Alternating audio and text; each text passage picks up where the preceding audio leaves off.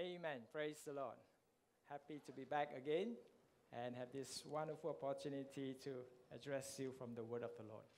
If you have a Bible, please turn with me to the book of Romans. Romans chapter 4.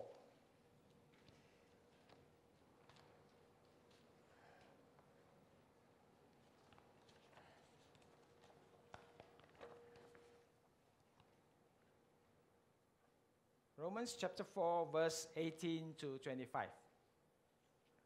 The topic given to me is, we believe in the Spirit-filled life.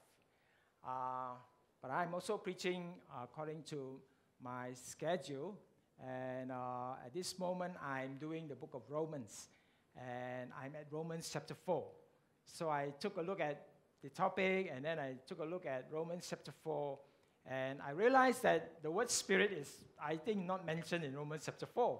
So I was thinking, how am I going to preach this topic from this chapter? And I read it again. I think there is something there in Romans chapter 4 that will fit this topic, okay, on what it means to live the Spirit-filled life. So I'd like to call attention to chapter 4, verse 18 to 25. I'd like to read, and you follow along with me in your Bible. The chapter is about Abraham. God promised him to give him a son. And the Bible says that Abraham has to trust in the Lord, have to believe in God, and especially in his promise to bless him with a son. And he has to wait many, many years, I think, for that son. And there were times he compromised his faith. There were times he relied on his own ability. He followed his own inclination instead of trusting the Lord. But at the end of it, because he trusted God and believed in God's promise, God blessed him and fulfilled a promise to bless him, to give him a son. Okay? But he realized that it wasn't just the son. It was something else. Okay? And then soon, the Bible concluded by saying that for us today, it wasn't just about Abraham. It wasn't just about that son, Isaac. It was something about what God wants to do in this world. And so with that, I'd like to invite you to look at this topic from this angle that I'm looking at in Romans chapter 4 on what it means to lead the Spirit-filled life. Verse 18 to 25. Against all hope, Abraham in hope believed, and so became the father of many nations. Just as it had been said to him, so shall your offspring be. Without weakening in his faith, he faced the fact that his body was as good as dead since he was about 100 years old. And that Sarah's womb was also dead. Yet he did not waver through unbelief regarding the promise of God, but was strengthened in his faith and gave glory to God, being fully persuaded that God had power to do what he had promised. And that is why it was credited to him as righteousness. The words "it was credited to him" were written not only for him alone, but also for us, to whom God will credit righteousness. For us who believe in him, who raised Jesus our Lord from the dead. He was delivered over to death for our sins and was raised to life for our justification. All right? And I may require you to look at it from a different perspective, but I feel it will be a very challenging one on what it means to lead that Spirit-filled life. There are three cues I want to call your attention to. All right? Three cues that I want to call your attention to. And the first cue is quantity. All right? The first cue is quantity. And the verse that I have for you is verse 18. And in verse 18 says, against all hope, Abraham in hope believed, and so became the father of many nations. Just as it had been said to him, so shall your offspring be. Now, I'm not suggesting that when you lead a Spirit-filled life, you will be the father of many nations, right? That you have many children and all. No, that's not what I'm trying to say. But what I'm trying to say is that you will never be the same. You can never be the same. Right? If you are a Spirit-filled Christian, the Holy Spirit lives in you, and not just lives in you, you are filled with the Holy Spirit. All right? That means you don't just have a part of Him, but the fullness of the Spirit is in you. At least that is your desire. That is what you want to have. And that is your prayer. And that is to be filled with the Holy Spirit. Every day of your life. Every season of your life. And if that is the case, you can never remain the same person. All right? So quantity, all right, that's the word I want to call your attention to. Ephesians tells us that the fruits of the Spirit is love, joy, peace, forbearance, or patience, kindness, goodness, faithfulness, gentleness, and self-control.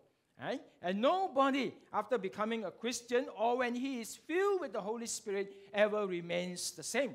When he has the Spirit in him, he will definitely bear the fruit of kindness, of love, of joy, of peace, gentleness, self-control, and on and so forth. Right?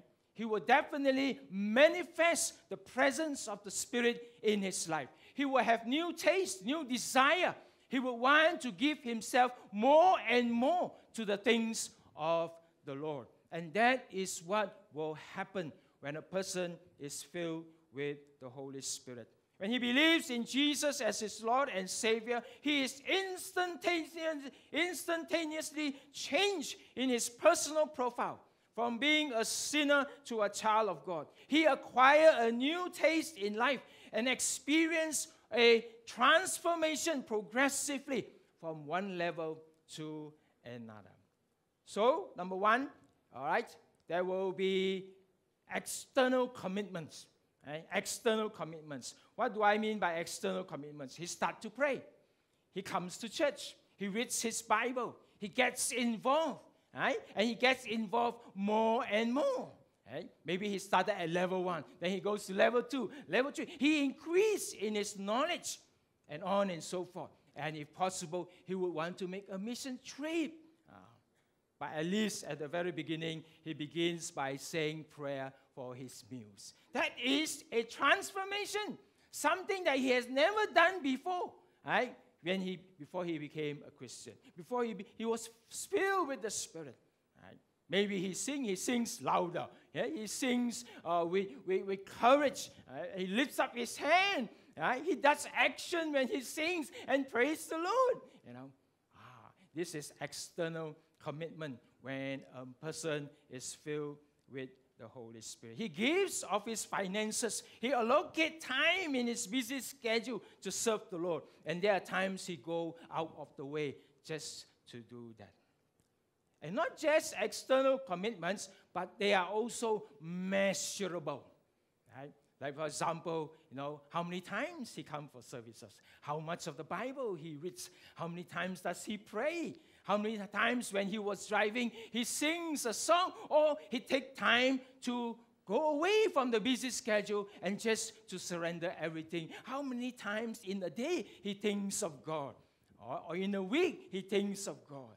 Right? So it is measurable. Okay? At one time he never does any of these things. Okay? But now that he believes in Jesus and he is filled with the Holy Spirit, there is this joy bubbling in him. And he just wants to go to church. He just wants to read the word of the Lord. He just finds himself naturally committing the situation to the Lord in prayer. And he is surprised because he is doing it on a more regular basis. So it is measurable, this external commitment that he is making to the Lord. And not just that, it is progressive in growth. Progressive in growth. Of course, there was season he was tired, or he was weary, or he was affected, and he was distracted, But nevertheless, he repents from it, and he comes back to the Lord, and he dedicates himself to the Lord again, and he is on track again, and he's ever experiencing, in an increasing measure, the love of God, and the joy of the Lord, and the commitment to serve the Lord. So you see this tree in the life of Abraham. I'd like to illustrate. The Bible says that God called Abraham from Ur of the Chaldees, and that's where Iraq is, Babylon, and to leave his hometown and to go to a land that God will promise him. And the Bible says Abraham obeyed, and he left, Babylon, his hometown, and in search of the land that God promised to give to him. He does not know where is this land. He just followed the leading of the Spirit in his life, but believing that when he reached that land, wherever it is, God will tell him so. And so there was a change in his life. He left his hometown, his beautiful hometown, his secured hometown, his comfort zone, and go to where God asked him to go, although he does not know where it is. He was alone when he left. Of course, his wife was with him. He got his servant with him. But he was only one. And this is mentioned in the scripture in Isaiah 51 verse 2, where God says, look to Abraham, your father, and to Sarah, who gave you birth. When I call Abraham, he was only one man. God says, when I call him, he was only one man, one person. But I bless him, and I make him many. And so by the time Isaiah 51 verse 2 is written, the nation of Israel is already there. So there was multiplication. I don't know why I cannot pronounce my word today. Right? And there's more than one. That means there was not just, I'm not saying that when you're filled with the Holy Spirit, there will be many of you. But what I'm saying is that, you make external commitments. All right? Yeah, it's in measurable terms. And it is progressing. All right? Your involvement in the work of the Lord. Abraham was childless, and he has become a father of many nations. And that includes all of us in this room who have received Jesus as their Lord and Savior. And all these were made possible because Abraham led a Spirit-filled life. We can never be the same again, right, if the Holy Spirit lives in us. Now, of course, sometimes, we being Asian, we will say, no, yeah, I have the Spirit, but I'm still the same. Wow, that really, make things a bit difficult. But sometimes we do say things like that. I have the Spirit. Everybody claims I have the Spirit, but I feel my life. No. Actually, you do have some experiences. You do have some transformation changes to come into your life. It's just that you need to see it. You need to admit it. You need to appreciate it. Just that sometimes we see the big things, but not the smaller things. And we appreciate the big things and not the smaller things. And sometimes we got to take time. Yes, we may fail big. But God has blessed us, and we have made good progress in small steps. We take time to give thanks for those small steps. All right?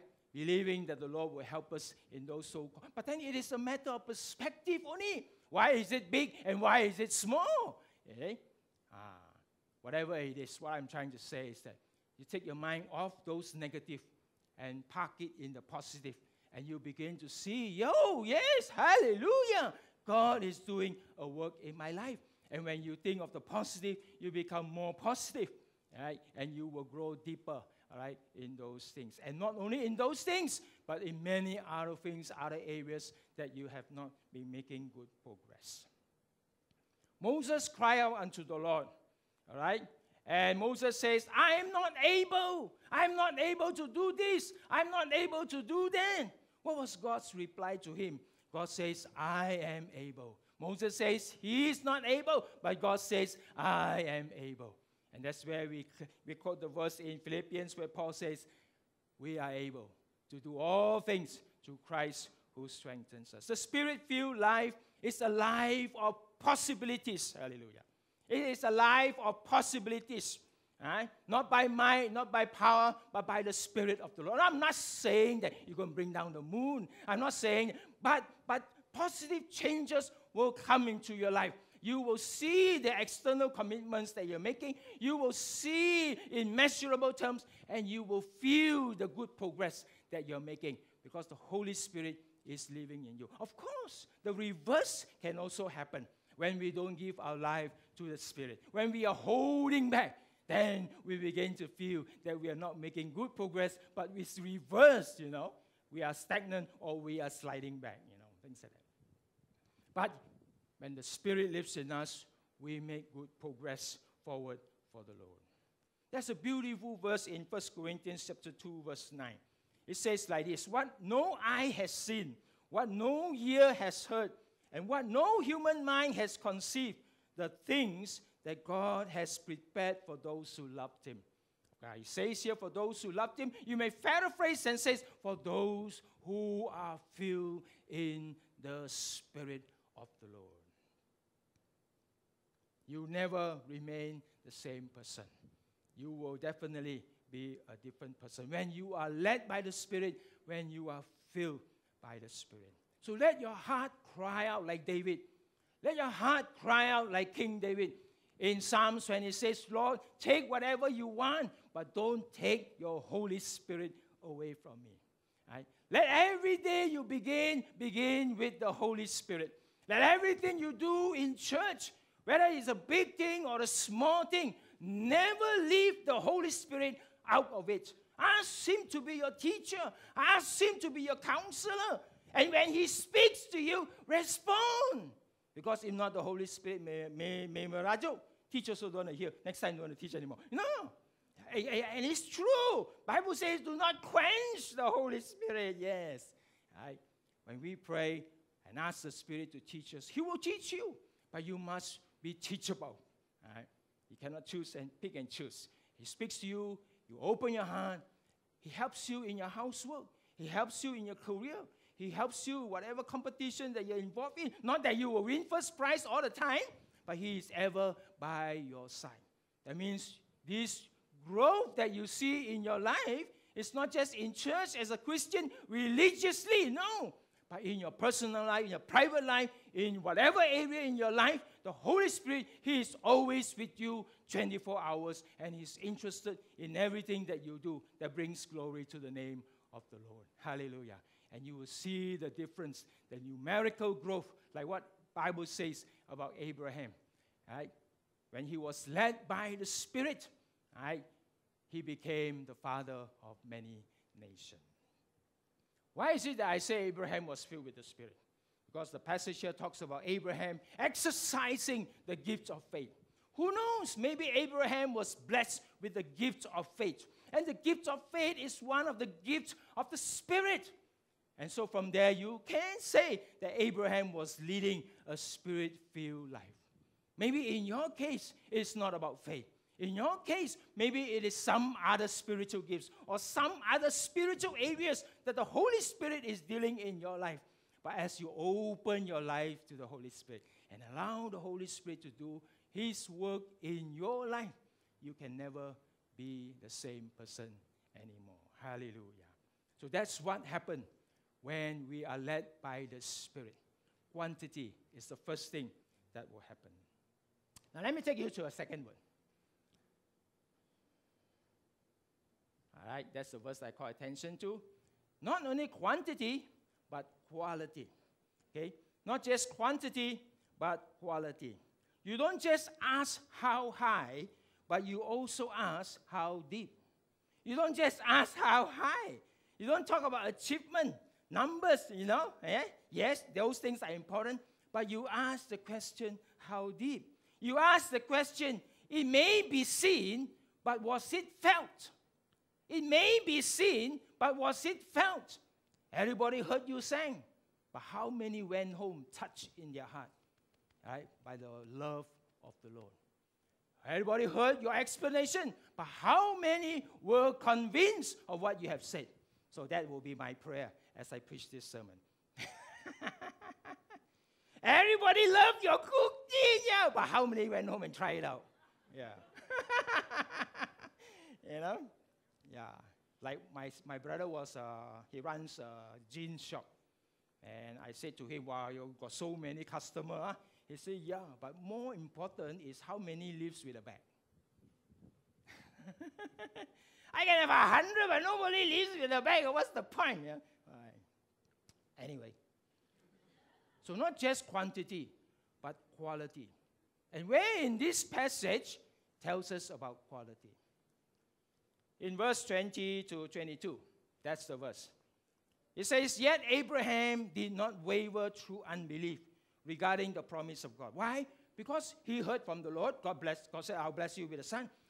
But he waited for so many years, I think 25 years. So many years. Right? At least when God gave him the promise, he was within childbearing age. He can have a child. But he has come to a stage in his life, the Bible says, he was beyond childbearing age already. He waited that long, and he has not received the child. And at one time, he tried to help God out and have a child through the wife's maidservant. Okay, this is a practice during those days. We don't practice here today. And he tried to help God out, but he realized it was a mistake. And it was a mistake that until today, they regretted. Right?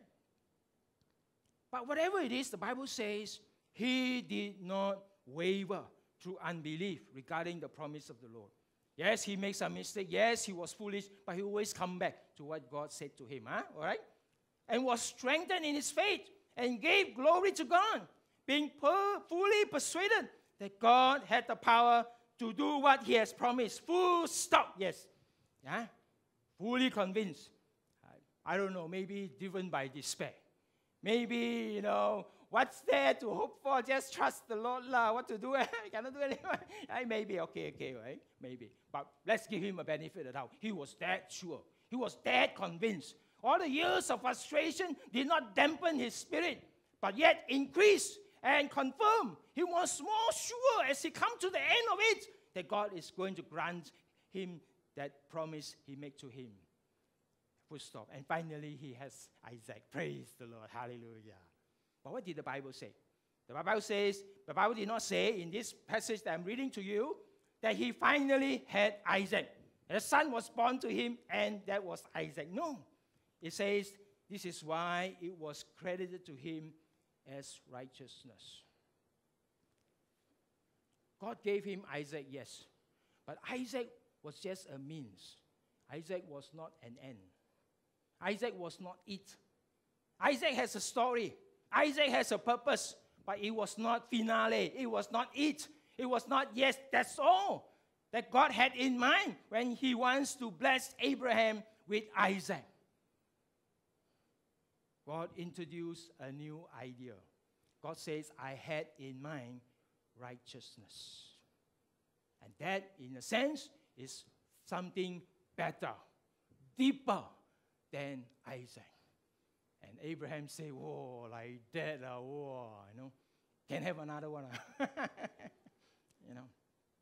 And that's what I want to share with you. Sometimes we are caught up with a numbers game. Sometimes we are caught up with statistics, achievements. Sometimes we are caught up with doing better. We did this, next year must do better. Of course, must do better. I think we should. Amen.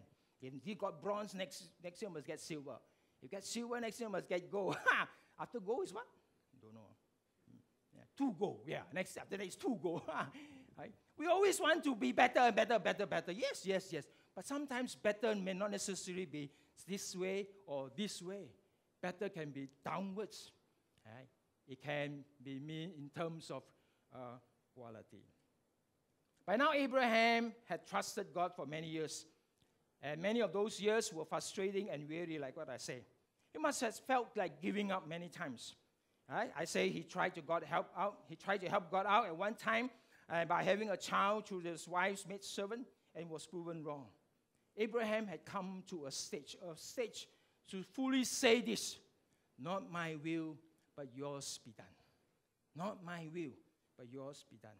And he begins to do that when he has what I call a mental shift. Right? A mental shift in his mind.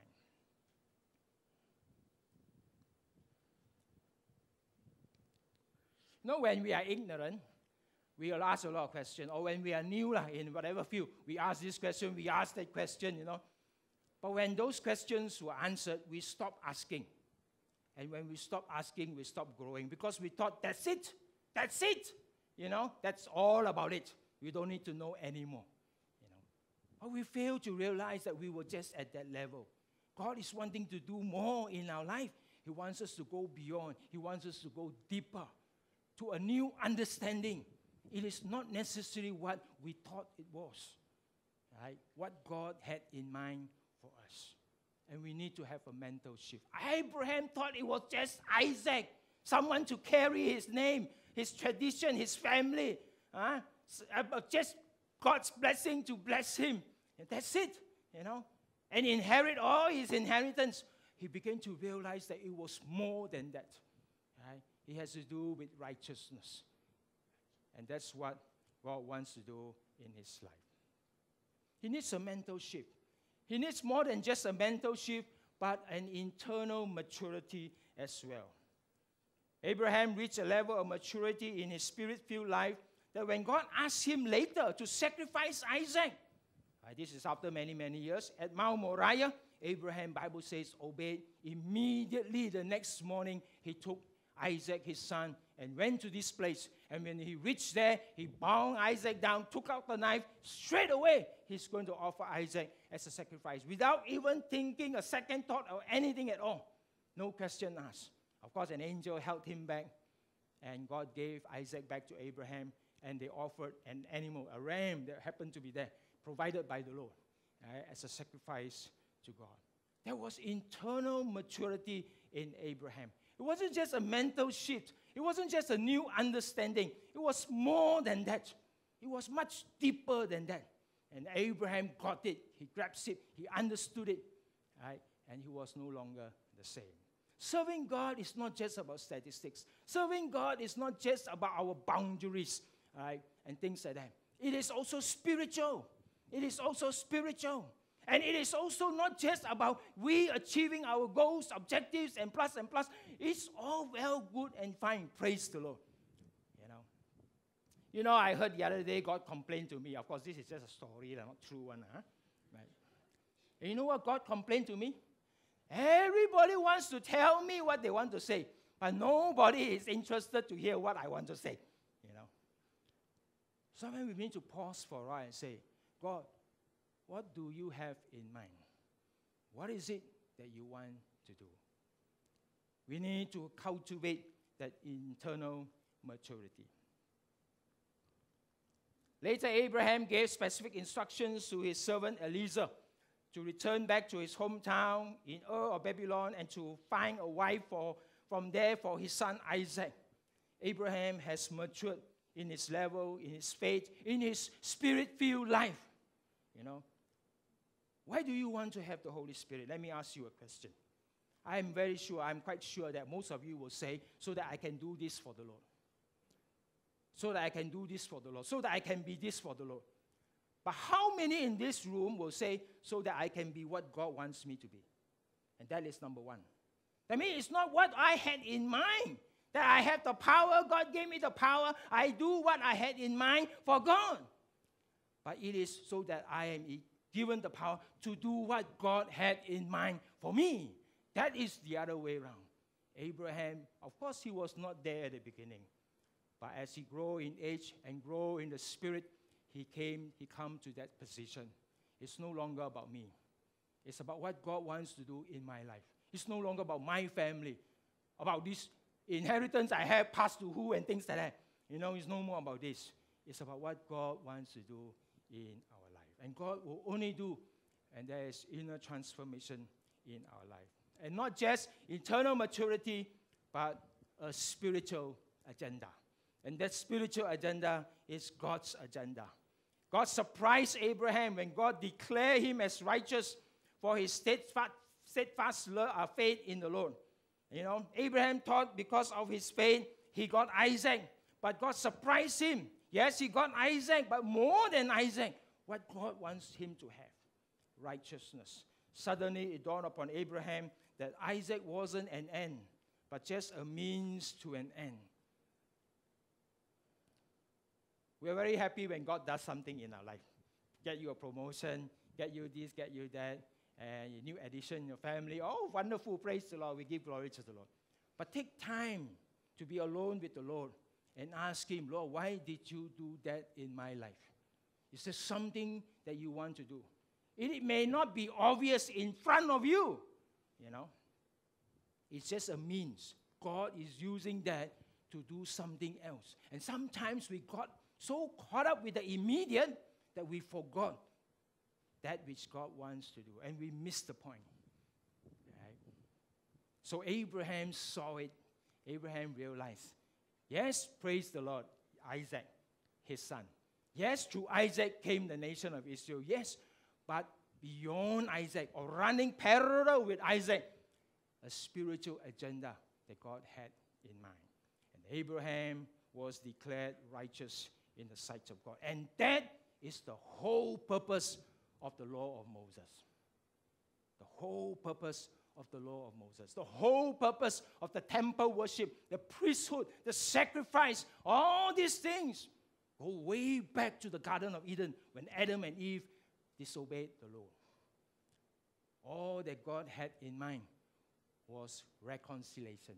The man and God is brought together as one. Amen. Praise the Lord.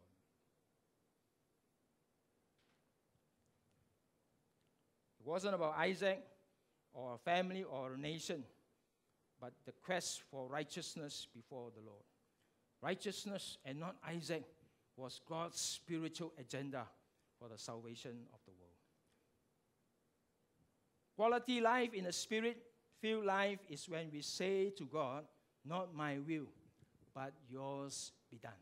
Amen. Praise the Lord. And when we desire that, we will have quality life in the spirit. Amen. Jesus says, whoever wants to be my disciples must deny himself, take up his cross daily, and follow me. For what does it profit a man, he says elsewhere, if he gains the whole world and forfeit his own soul? Say not ye, there are 4 more months, then come the harvest. Behold, I say to you, lift up your eyes and look to the fields, for they are already white for harvest.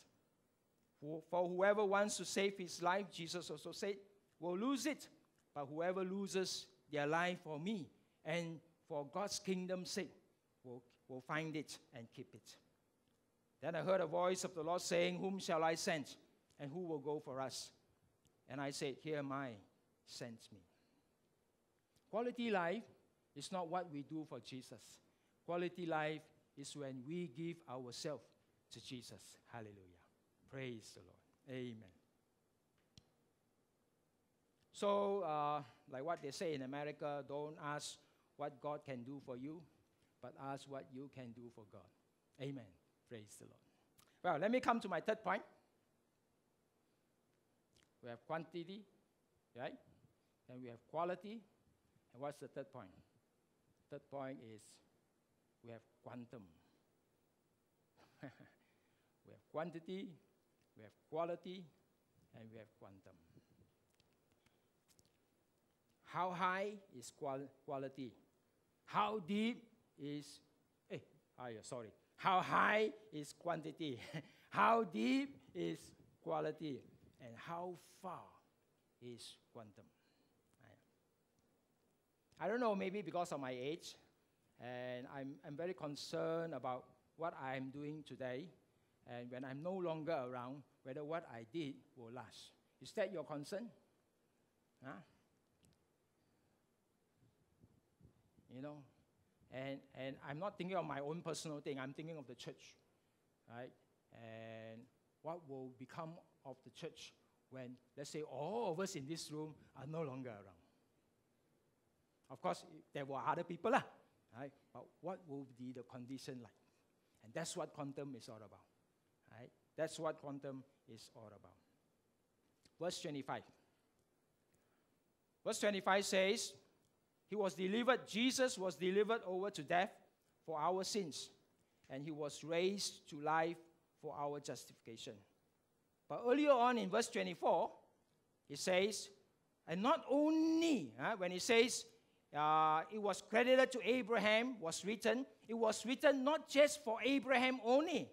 But verse 24 says, but it was also written for us. Right? For us who believe in Jesus as our Lord and Savior, who was raised from the dead. Right? And then the last verse says, he was delivered over to death for our sins and was raised to life for our justification. God opened a little door for Abraham. He asked Abraham, take a look. What do you see? A baby.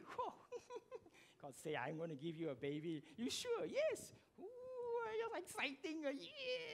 Yeah. Then finally the baby arrived. Then God opened a little window. What do you see? I see righteousness. Yes. That's what I want to do in your life. Not just give you Isaac so that you will be right with me. Right? And you are right because you trusted me and you believe in me. Oh, Abraham was excited. I got two things now, Isaac, and I'm right with God. Amen. And then God said, hey, got one more window. Got one more window. And he opened the window. And Abraham take a look. Oh, Church of Praise, Bukit Indah. Oh.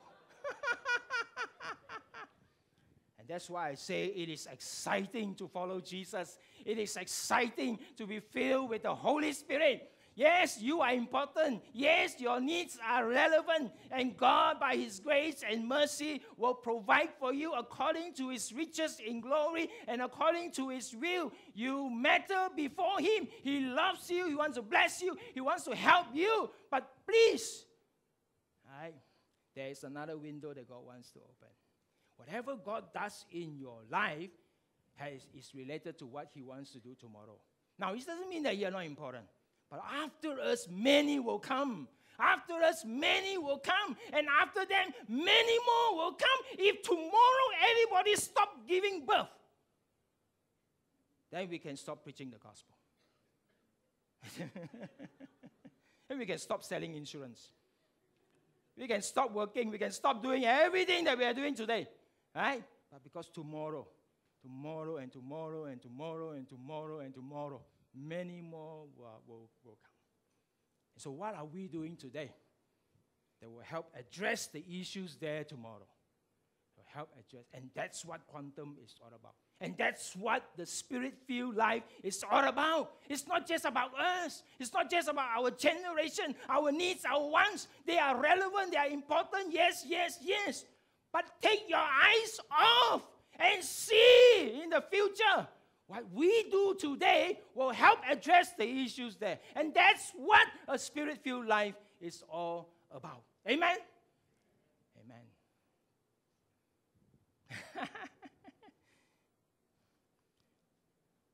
God told Abraham, justification. And that's what God wants to do at the end of the day.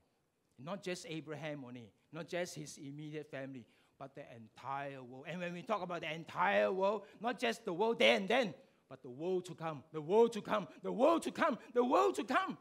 This generation, next generation, until the ends of the world, Jesus says.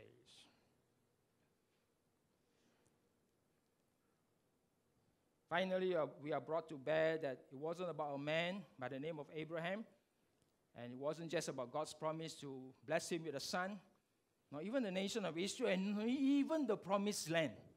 You know, it wasn't all just about that. It was about the salvation of the whole world. And from the story of Abraham and the birth of the promised son, we are introduced to the promise of deliverance for our sins, the resurrection of Jesus to life, and our justification before the Lord. And not just you, everybody, not just the color of skin, any color. Okay, I don't know whether we can include the Pondan and transvestite because so many issues today. But the gospel, the grace of God is sufficient at all times. Amen. And when there is a need, God will raise up His men and women, fill them with the Holy Spirit, address those issues. But the question is, what are we doing today, all right, to contribute to that? Hallelujah. Don't break the chain. Don't break the flow. All right? Live the Spirit-filled life. Okay? But don't be too caught up with all your own needs. Look beyond into the future. Get excited. What I'm doing today is for destiny. Amen. Praise the Lord. So for that, we need to do three things. 3L. We need to take the leap of faith. All right? We need to take the leap of faith. The quantum leap is a leap of faith. A leap to do something we have never done before. All right? To dream the impossible. To ask God for the nations. Wow. You know, yes. To get out of our comfort zone. Amen. And that's why, you know, if we go alone, it's very frightening. All right? But because we are so many of us, we are together in this. All right? And so it is safer in a sense. Okay? But there will come a time, God may challenge you as an individual. God may challenge you as a group. But God may challenge us as a church, you know, to take that leap of faith. We don't know whether we will make it or not, but that leap we have to take, but within reasonableness. Right? And after much calculation and all the angle and things like that, the angle and how hard we live, we will land where God wants us to land. Amen. Praise the Lord. Right?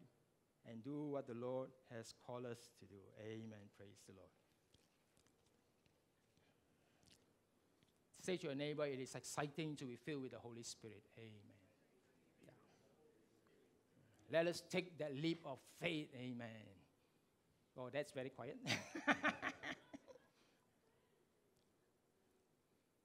And not just the leap of faith, but longevity. What do I mean by longevity here is that it is not just today. It's not just this season of haze, right? Economic downturn, or whatever that is going on in the world, but it is in the real world, the world to come. We are sowing seeds today, right? And these seeds will germinate, bear fruits for the future. Let's live for the future, right? Let's do what we need to do today as we are led by the Spirit of the Lord. Because the Spirit of the Lord, the Bible says, knows all things. Yes. He whispers to you. He guides you. He counsels you. What we need to do today for what's going to happen in the future. Yes, we have needs, but don't get too caught up with those needs. Don't let those needs numb your spiritual senses that you are not able to respond to the prompting of the Spirit in our hearts, in what God wants to do in the world to come. Hallelujah. Amen. Praise the Lord. And so longevity, what we do today, we want it to last till tomorrow, and the day before, and in many, many years to come.